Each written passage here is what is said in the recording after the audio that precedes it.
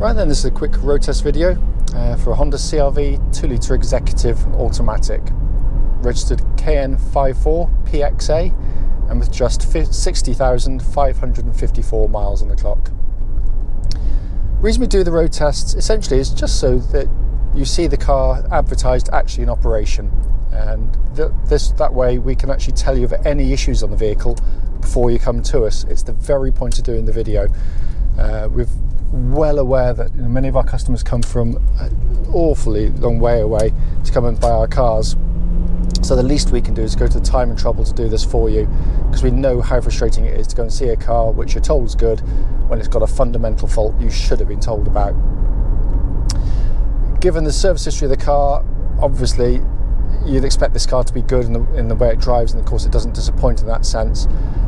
This car is slightly different from most in the sense that this is actually my wife's car, not just a stock car, and so I know this car intimately. We've done many thousands of miles in it and we know it well, and it's been absolutely brilliant, but time for a change for us.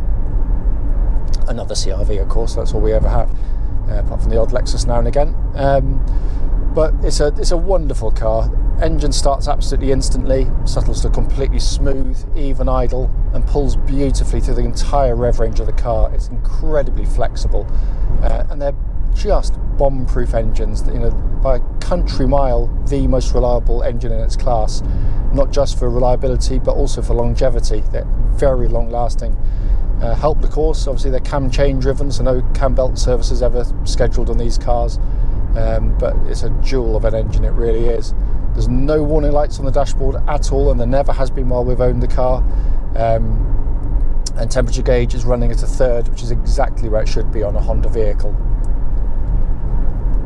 Engine then feeds through into the automatic gearbox, which, as you expect from Honda, is lovely and slick in operation. That's not to say you shouldn't check out,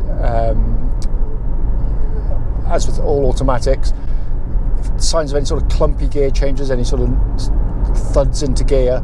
Do the check when the car's stationary, when it's in neutral, pop it into drive and then into reverse, and then just see if there's any delays, any thuds as it goes in, because there shouldn't be.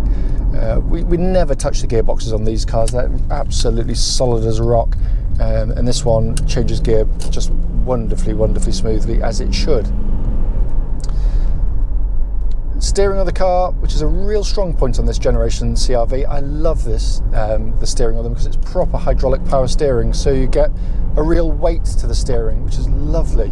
It's not a sports car, so it's not giving you tons of feedback, but it makes the car feel lovely and solid on the road, and I can't detect any wear in the steering at all. It feels absolutely just slack free. It also tracks absolutely bullet straight. There's no vibrations at all coming back through the steering wheel of the vehicle, but a lovely setup, and it matches the chassis brilliantly. Too sharp a steering and people will be jolted about, too sloppy and it just feels ponderous, and they've got this absolutely spot on, as they have the chassis itself, because the ride comfort I rate is one of the most comfortable of all Honda cars. Honda know this market wonderfully well. The CR-V is the best-selling SUV in the world and has been for quite some time. So they know their market absolutely brilliantly. And what they've achieved really is basically a really lovely balance between having a very comfortable ride, but one which doesn't allow the car to kind of keel over through the corners or flopping around, which can actually be really uncomfortable and quite nauseating for passengers. And my kids are particularly prone to car sickness, and they never suffer from it in these cars. Whereas some of the other stuff I've driven, they've had a troubled time in. But also on road test, when I'm thinking of the chassis, I'm also listening out for any kind of clonks or rattles from underneath the vehicle that may be there that shouldn't be there. So you'll hear it hitting a bump, but you shouldn't hear any sort of kind of secondary sort of chatterings going on, and there's nothing on the car at all. It's absolutely silent in that respect.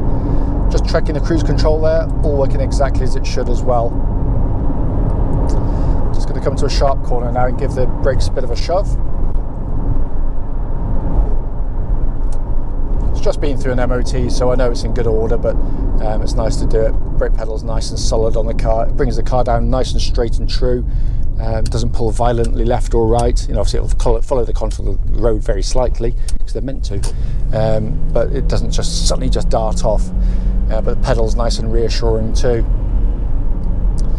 Coming to the interior, you know, for a car of its age and mileage, as I said in other videos, it's really hard to get across just how solid and well built these cars are.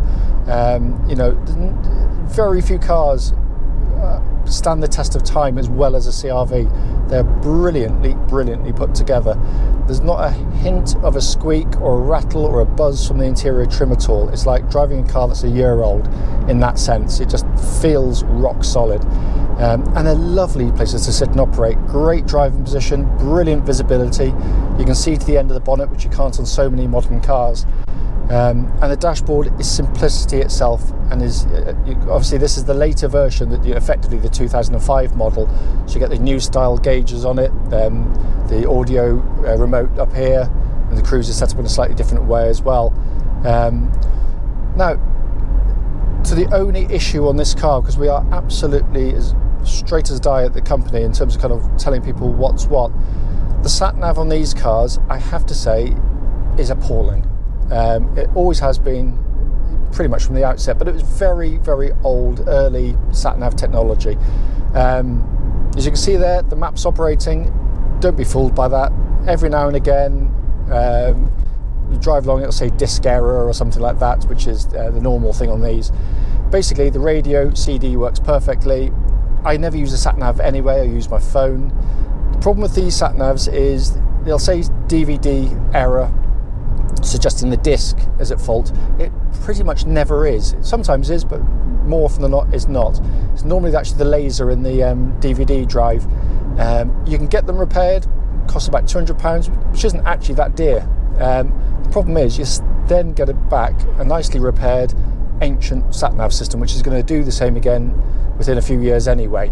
But you'll also have 2005 roads on the car, unless you buy a new DVD disc, which is going to cost you about 150 quid from Honda, or you buy a scratched second-hand one, you know, so the option's yours. The long and short of it is, I don't use it. I've got my phone, which, you know, automatically updates maps, which is far better than using any of those things. But as I said, we are absolutely honest about it, so that's that issue, and that's the only issue on the car, by the way. If you don't already know, of course, these are four-wheel drive cars.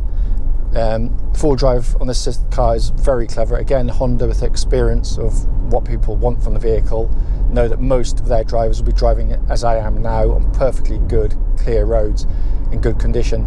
So why bother having four-wheel drive churning away, using up fuel, put mechanical wear on the car, and obviously eating up your tyres and fuel? This one is running in front-wheel drive, the most efficient way to pull a car along, pretty much the whole time. Only as and when the front wheels start to spin, and maybe a bit of snow, or if you're towing a caravan or something like that, or going to a gymkhana, the front wheels spin automatically. You don't press any buttons, automatically brings in the rear wheels, absolutely seamlessly and very efficiently, by the way. You get through the issue and it turns off a few seconds after the wheel stops spinning. It's absolutely brilliant. It really is. And we've had so many CRVs, I've almost lost count. Never touched the system either. Absolutely bulletproof. As I said at the start of the video, the point of this video is to pick up on any